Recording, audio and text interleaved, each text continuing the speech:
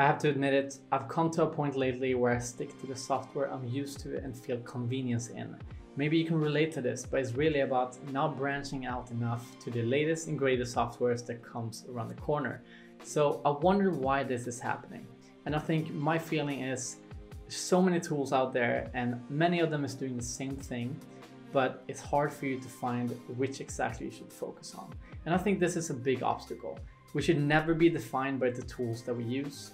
It's really whatever you can use to get your mind out there with all the ideas and thinking you have, the better the tool will be. So in this case, no tool is the best tool, but we need to have these in order to express ourselves digitally. But I feel like I have so many ideas if I just knew everything I can do in the computer. So for me, it's the software is my bottleneck. That's my limitation. I have so many other ideas that I really don't know how to make them. I'm just trying to figure it out along the way. So in this case, I'm still in Sketch, but I don't really feel like I'm fulfilled with that experience. I feel like there's so many other communities and software out there. There's more progressive, they're launching features based on the community. It's just more forward thinking. Okay, so let's break this habit and learn something new. Let's branch out to something that we haven't used before. And for me, that is Adobe XD.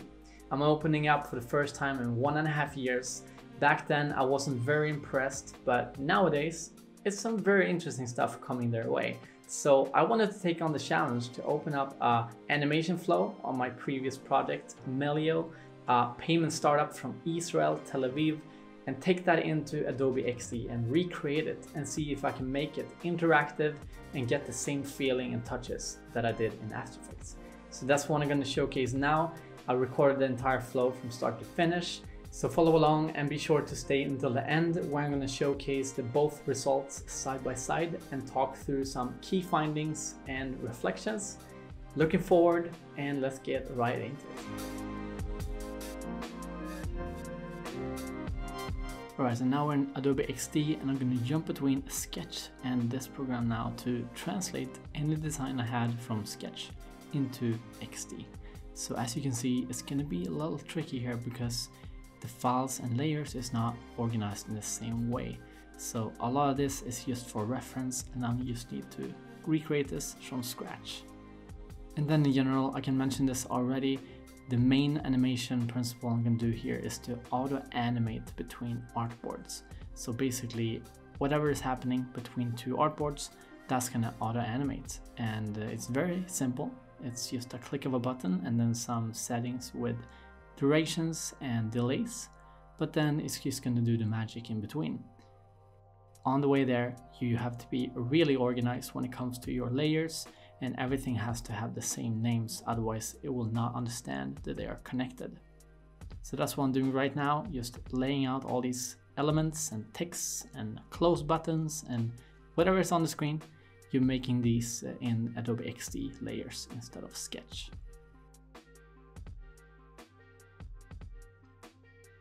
So there we basically have the first screen ready and we group this in a nice folder.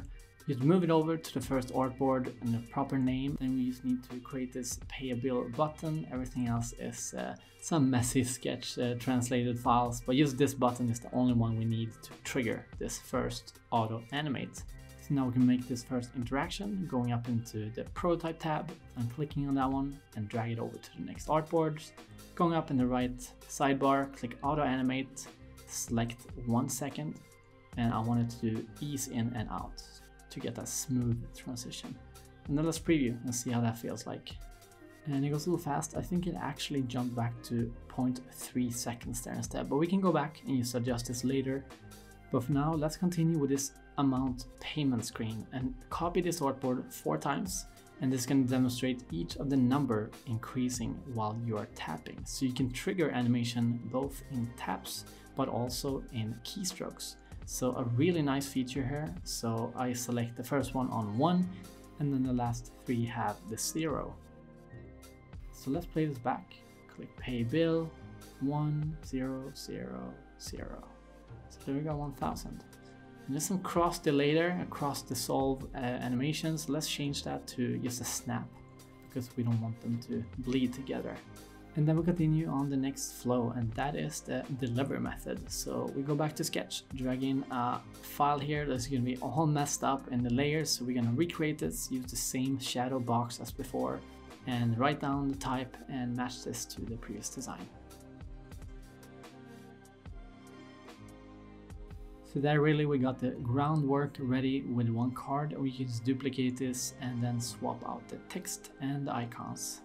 And this is just a process that I feel is really exploiting any flaws that you had from previous iteration, even improving some designs by copying yourself and making another revision. It's really powerful to just go back and make another round on it. And here I'm calculating the width of this progression bar in the background, which is going to demonstrate how much you are paying from the entire bill.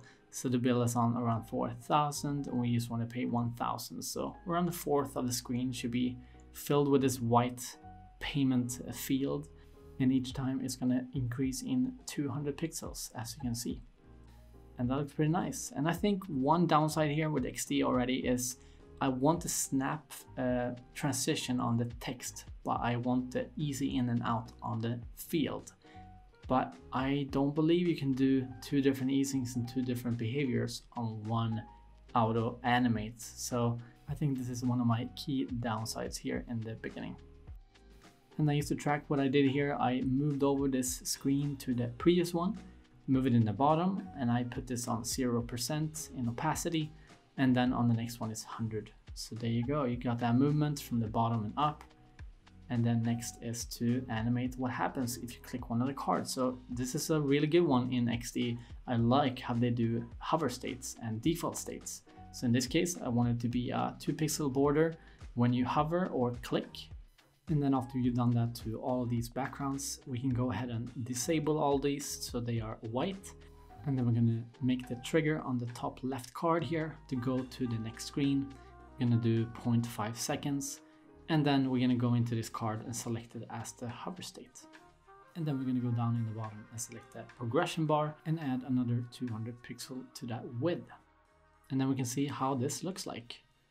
I'm going to click one of these and then it progresses and you can go to the next step. And that is the process date. So this is a fairly complex screen and I decided to not do this one in this specific speed recording. But actually I spent some time after this and made it into the side-by-side comparison that you will see in the end. So let's stay tuned for that. And in the meantime, let's continue on this specific flow. And that is to select the funding source for this payment. So this app is all about selecting bank account, check, credit card, debit card. They do all of it and solving all of that for you. And this is just to copy from the previous step. All the boxes is very much the same. The only difference here is that we have some different names and different icons for banks and so on. So I'm copying in the bank logos. I'm making sure the progress bar has moved the step in the bottom. And we are pretty much ready to go. To do the same here, just selecting the hover state on one of them on the top left and then clicking and then go to the next step.